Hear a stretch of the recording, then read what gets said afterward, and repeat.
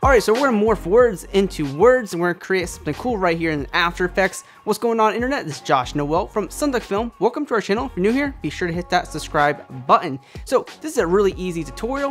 You're going to be able to take any word that you want and just morph it into another word. And also you're going to be able to take a shape like a line and morph that into a word, or take the word and morph it into a line. So a lot of morphing going on here. Very easy to do. So we're going to jump into our tutorial and we're gonna get started. So here we are in this beautiful version of After Effects, and what you want to do is have out your titles. So type out all your titles so you know what you want to say, and what I suggest doing, always start with the largest word. So we have 5 characters here versus 4 on this word. We're gonna morph these 2 words together. It's gonna be fun. So when you have your word typed out, what you do is you right click your title layer and you go to create, and you click on create shapes from text, and this will create a shape layer. And then you want to grab your second title, of course, which is down over here, and you want to do the same exact thing. Right click it, create, and click on create shapes from text. So what we'll do is grab our first big word, shape layer, and we'll hit U twice on our keyboard to bring up all of the paths for each of the letters. And what we're going to do here is, right at the perfect time, we're going to add a keyframe for each path. So you see I'm going through each stopwatch and adding a keyframe for every letter that has a path. Perfect. And then you just hit U on your keyboard, and boom, there are the keyframes. Then we'll go to our second outline, our second word, and we'll do the same thing. We'll hit U twice on our keyboard to bring up all of the paths. What we're going to do is we're going to select the first letter here, which is path F, and we're going to copy it. And we'll come back to the first word, and we'll come here to the top path, and what we're going to do is we're going to paste that keyframe in there. So what's going to happen is that this letter is going to morph into that letter, and you see, perfect. And moving on to our next letter, you'll see that we have the letter A, and it has 2 paths in here, and you got to keep this in mind. What we'll do is we'll grab the top path and we'll copy it, and we'll come here to the second path of our outline and we'll paste that in there. And one thing you'll notice, it's kind of hard to see, that we have to paste in the outline here. So what we do is open up this layer, and you'll see that we only have 1 path for the letter U. So what we need to do is come here to add and add a path. Okay, then we also need to come here to add and add a merged paths. Then what we can do is add a keyframe for that path 1 right there and move that keyframe back in time. And then we'll go back to the second path of letter A when it has double, paths, and you'll just paste that path in there. And come here to merge paths and set the mode to subtract. Perfect. So what you're doing now is we're allowing the second letter to just morph into there when there's multiple paths for those letters. So usually it's not that complex, but for that one, you have that problem solved. So now what we do is go here to the third path, which is S. We'll copy that. And what I suggest doing when you have 2 paths that you don't need, you just go ahead and copy and paste those keyframes in there together. So both of those paths will just morph into there. So those are some workarounds here. And then we have our last letter here, which is letter T. And very simple, come here to E and paste that in there. And you see that we have an extra letter here. We could always just copy those same last path in there, and that word will just morph into that word if you want to do it that way. And I think that's totally fine and clean.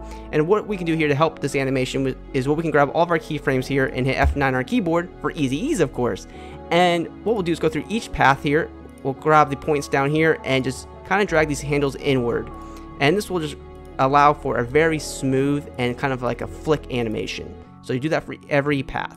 Boom, we have this beautiful morph between 2 words, and it looks super smooth. And of course, if you want to add on more words that we're using here, just go ahead and use the same exact paths, and you can build out an entire title sequence using these techniques. So I'm going to show you this line morph technique, and of course, some little bit more morphability effects. Just made that word up. And before we move further on tutorial, I want to give a huge shout out to our 650 motion graphics starter pack extension right here for After Effects. So this is our motion graphics starter pack extension with 650 elements, and what's great about it is we have a handful of templates, and I'm going to show you these right now. So for example, you're doing title work, you're watching this video, so you clearly do some titles, and what you can do is preview a title template right here out of 210, and you see what you want, and when you find something you like, click apply. And with one click of a button, it adds a full title template composition to your After Effects project. We can go into this template and easily change out our words. We can quickly change our colors with a click of a button to whatever we want, and we can also update some of our graphics here to help fit this box a little bit better with our title. That looks much better. And in our main composition, everything updates, and now we have a full workable title template in here. But I want to take this to the next level. I want to add a little bit more flair to this. So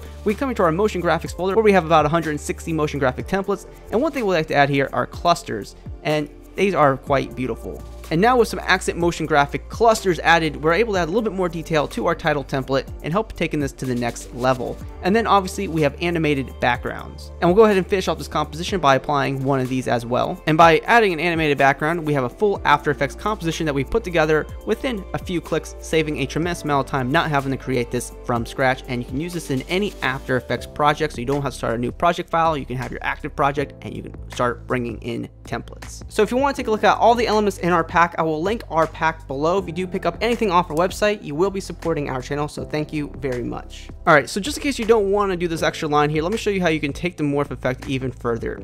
So we have our outline morph here, and one thing we should do is always turn on motion blur, but you know, that just does a little bit of work. What we should do if we really want to be professionals, doesn't really matter, go to Effect, Time, and add a echo effect to this. And what we're going to do here is we'll hold down Control on our keyboard and we'll bring this down to like negative 0.013. I'm coming to a number of echoes and set this up to 5 there, and boom. And we can also come here to decay and set this down to like 0.8 around there. Now what's going to happen is that the morph is just going to be way more smooth with the echo effect. So you can see it kind of applies like a very nice smoothing effect to our morph here. So make sure to add that if you really want to make it smooth and subtle. All right, so morph this into a line is very easy. What we'll do is we'll come here, grab the rectangle tool, and we're just going to draw out a box, you know, to cover up our title. We have our shape layer here. Make sure you center up the layer, you know, whatever. What we're going to do is open up rectangle 1, come here, rectangle path, and right click it, click on convert to Bezier path. I always want to say Bezier. It's called Bezier. And we'll open up path 1 and we'll go ahead and copy the path. We can, you know, delete the shape layer. We don't need it. And we'll come here to our outlines layer and we'll just hit U on our keyboard. So we'll come here to our timeline. We'll grab all the paths and we'll go ahead and paste that into there. So boom, it's going to morph into a word. So now our line is going to morph into a word. We have to time out some, you know, keyframes here. So what we should do is take our first set of keyframes here, copy those, kind of paste them forward here. We can start working out the timing here. So now, you know, we have our line here, morphs into our first word, and then it'll stay up there for a little, you know, for a second or so, and then it'll morph over to our second word. So time that out perfectly by using those copy and pasting the keyframes. And we can animate this line to come in, of course. So what we'll do is we'll just hit S on our keyboard for scale. We'll add a keyframe for this, bring that keyframe forward by a little bit. We'll break the chain, come here to the X size and set this to 0%. Make those easy ease keyframes by hitting F9 on your keyboard. And of course, if you want to, you can always animate the line out, but do whatever you want now. You have all the techniques available to you to morph words into shapes, or obviously words to words. So that's our tutorial on morphing words to words, or words to shapes, or shapes to words. A lot of words here, but I hope you enjoyed this video and found it helpful. So if you're new here, be sure to hit that subscribe button because we post multiple post-production tutorials every single week right here on the channel. You can also hit me up on my social media networks. Those links are below. And always be creating.